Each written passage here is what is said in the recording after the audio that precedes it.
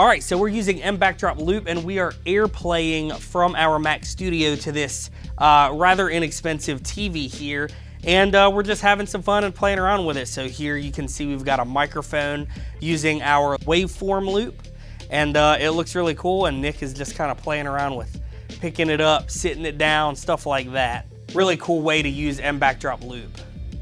Now, we were able to experiment with a lot of different backdrops. The great thing about Backdrop Loop, of course, is the fact that it's looping. So we were able to just let that thing go. We looped it for seriously like 30 minutes or so in the timeline, and then we could just play around, have some fun, and know that it was going to be there for our camera.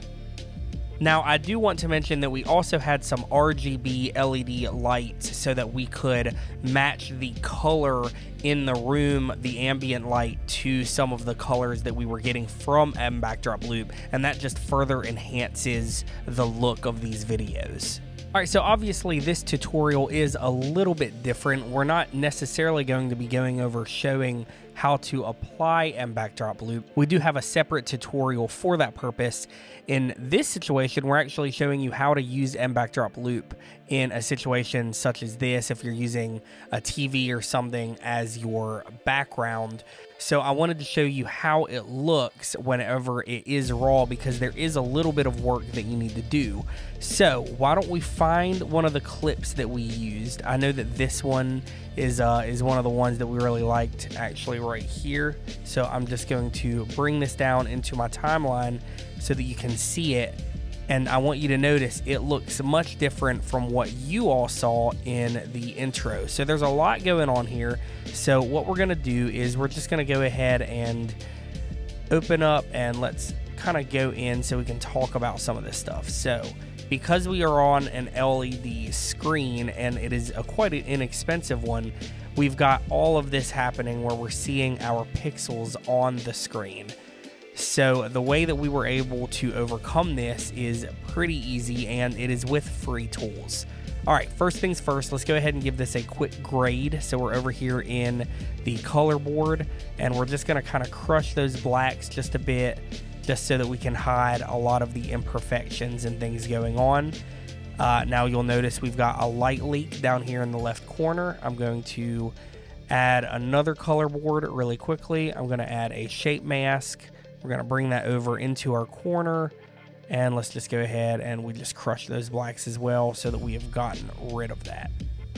Now you're still seeing all of these pixels here, so if we go over into our effects and let's just find our blur, we used focus. So let's drag that on, and immediately you should notice that a lot of that stuff kind of disappears and goes away, smooths it all out. There's a little bit more work we need to do though, so we're gonna open up our focus, and we can just use our on-screen controls, and then we can adjust some of our parameters such as our softness, the emphasis. Let's go ahead and see where our width is so that we can make sure that the lens is the only thing kind of being focused there. And then let's go ahead and do the height as well. So I really like that. And then we can just soften it back out until we get something more like that. Much better. You can now see that all of those pixels that we were seeing earlier are now gone, and it is playing back nice and smooth, and we're not really getting any of those problems that we had earlier.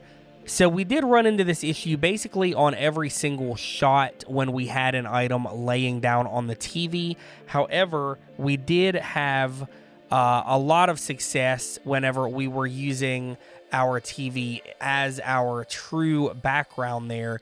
You can see that we had it nice and blurred out because we've got the depth of field. We had our ME, about a foot or so away from the TV, and then we just get that nice bokeh there. So let's just drag that into the timeline, and then you can see that we weren't really having to deal with softening anything up because it was already nice and soft in the background. And there you have it, one unique way to use mBackdrop Loop. We hope to see you utilizing this technique. We can't wait to see what you can do with it. Again, this is George Edmondson with MotionVFX.com. Be sure to subscribe, and we'll see you on the next one.